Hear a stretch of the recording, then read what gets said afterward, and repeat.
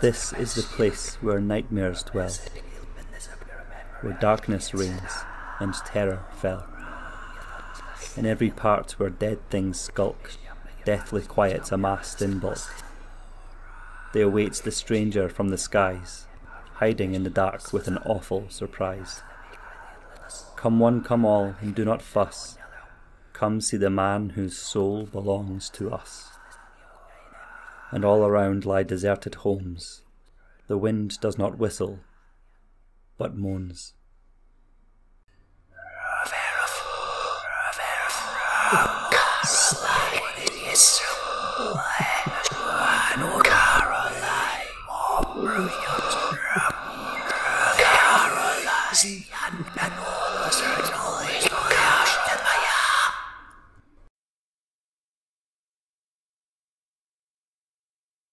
This is where those who have died an unspeakable death are forever doomed to wander in endless misery.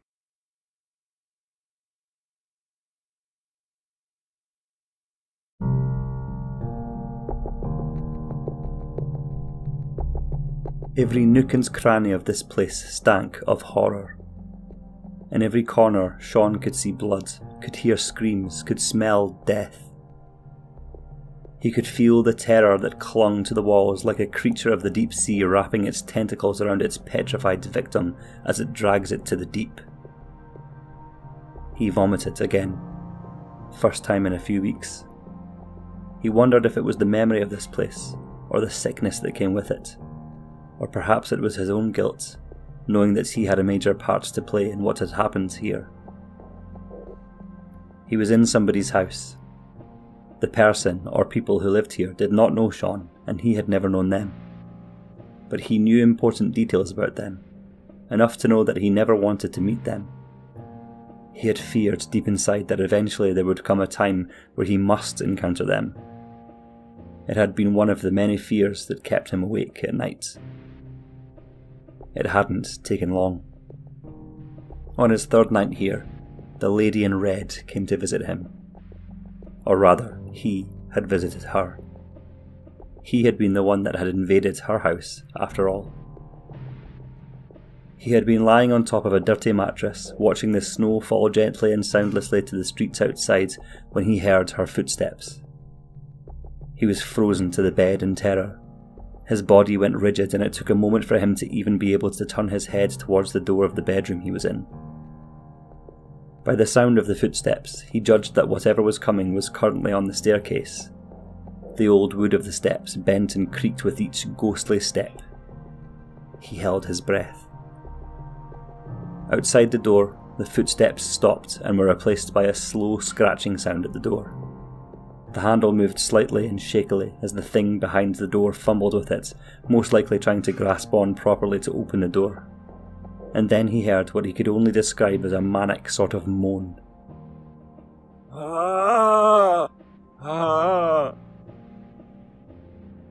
Sean tensed his body. His eyes were wide circles beneath his sweating forehead. And then the door opened. And there she stood. The lady in red. Only she wasn't wearing anything red.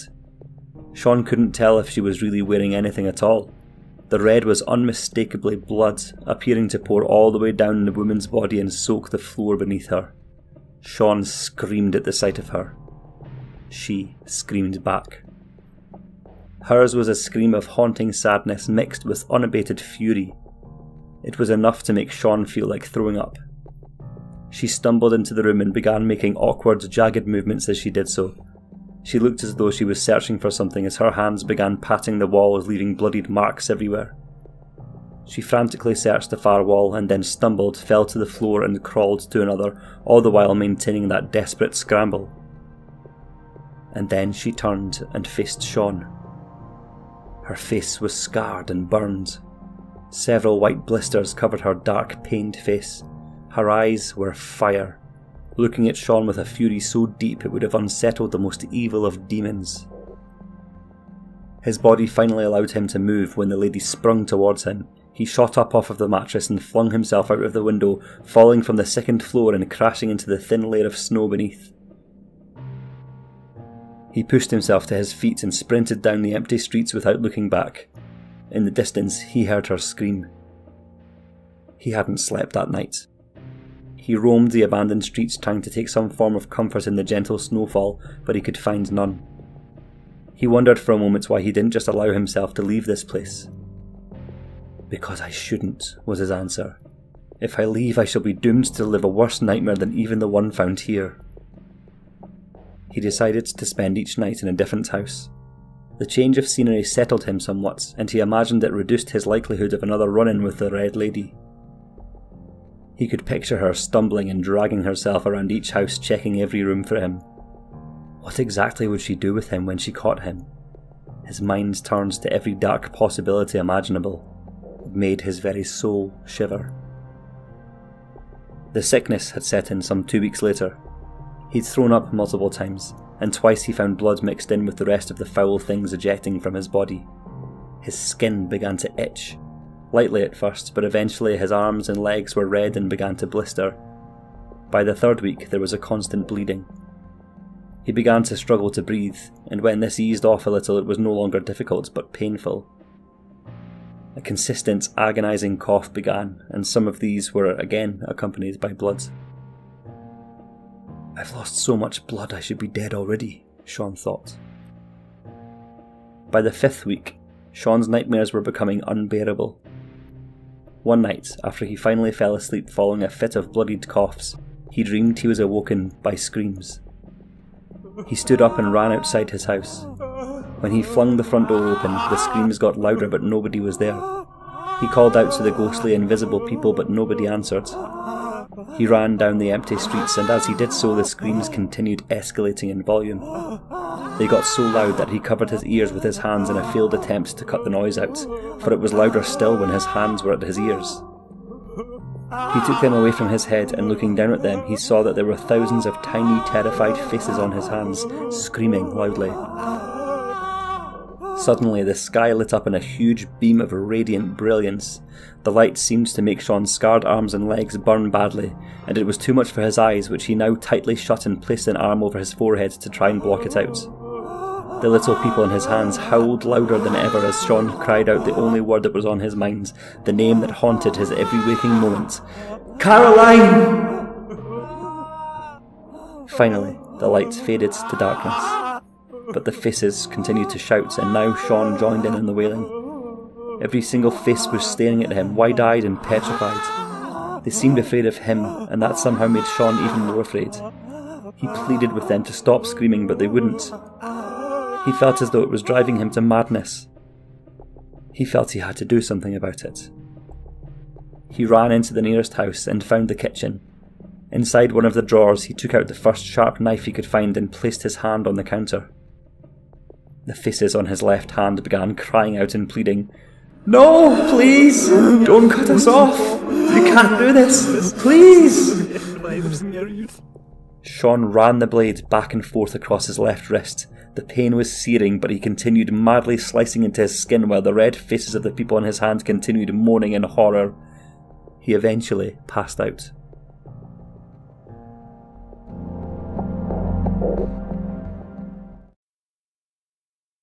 And when he awoke in the same house, with the same scarlet knife in his hand, and no faces, but a new deep gaping wound in the top of his left wrist, he realised that it was no dream at all.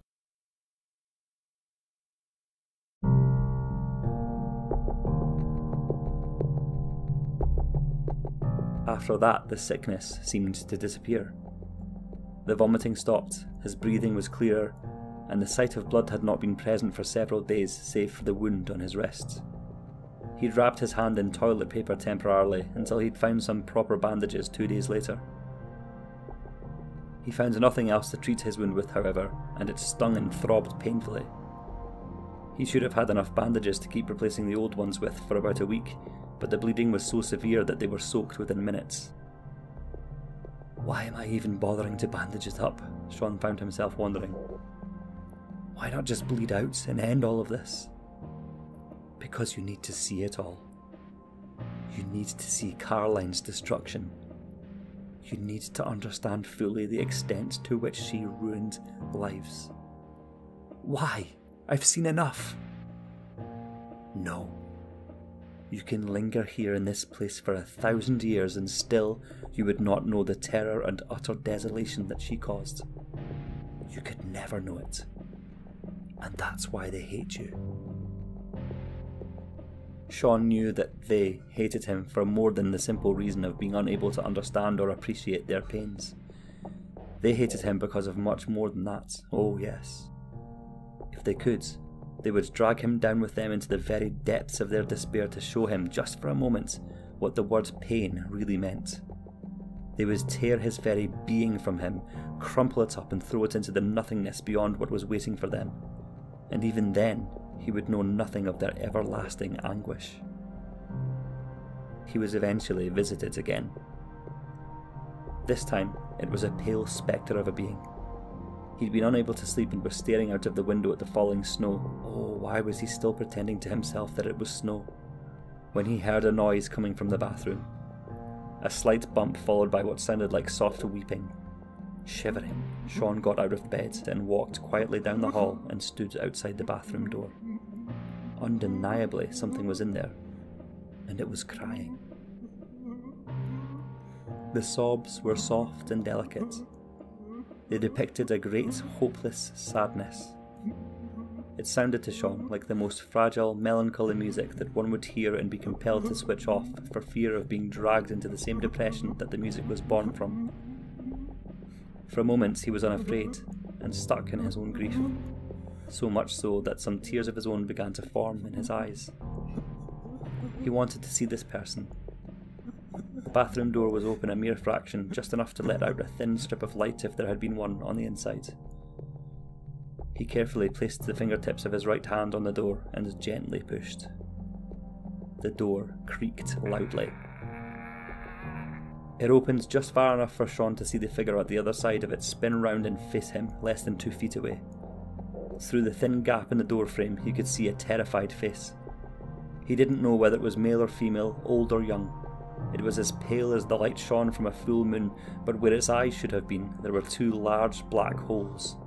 Its mouth was much larger than it should have been for the size of its head, and it twisted into a shocked and scared expression.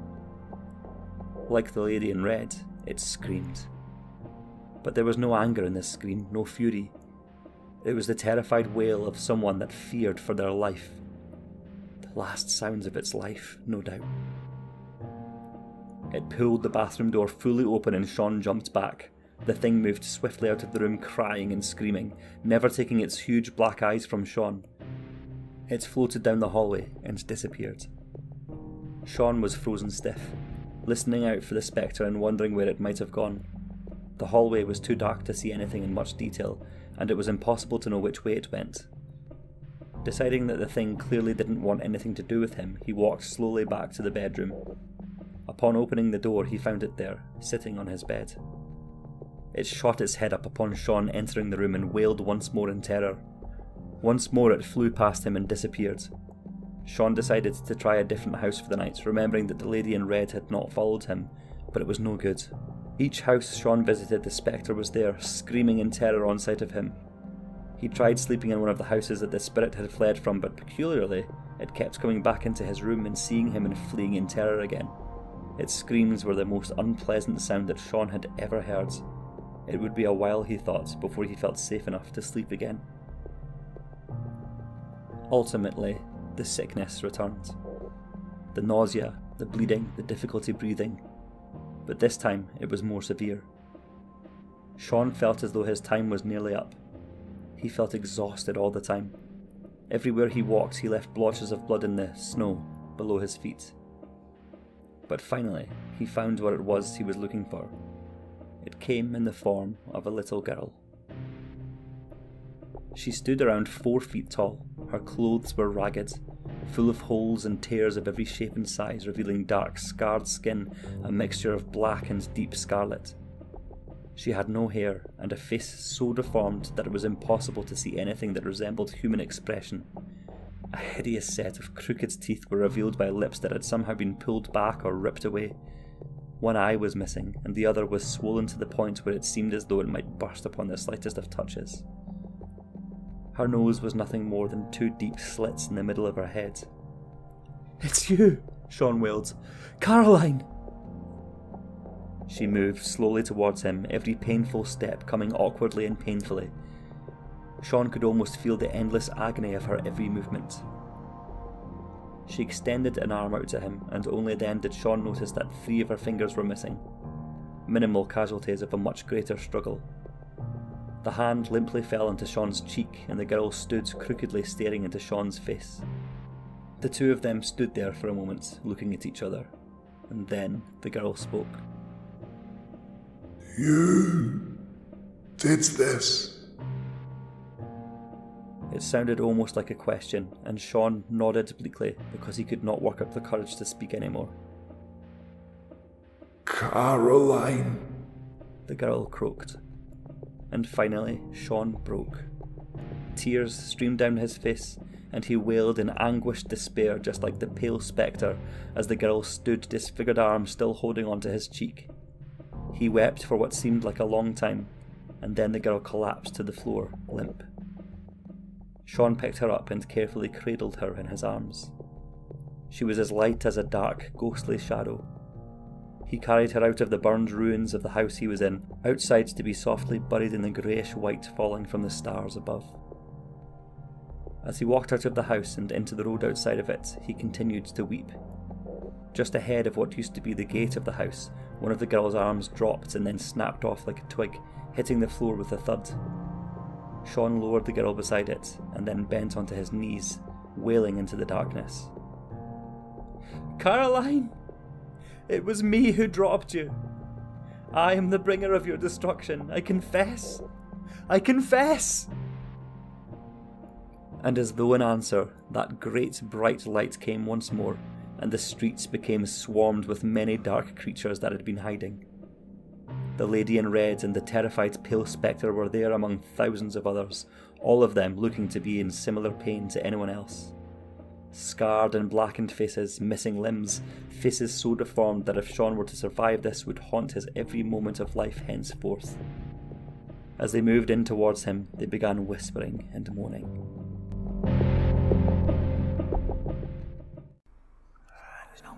"Caroline! Caroline! Caroline!" And finally they reached him, and Sean let them take him. At first he did not know what words to use to describe what was happening to him, but around 3 seconds before his death he thought of the perfect words to describe it. Devoured.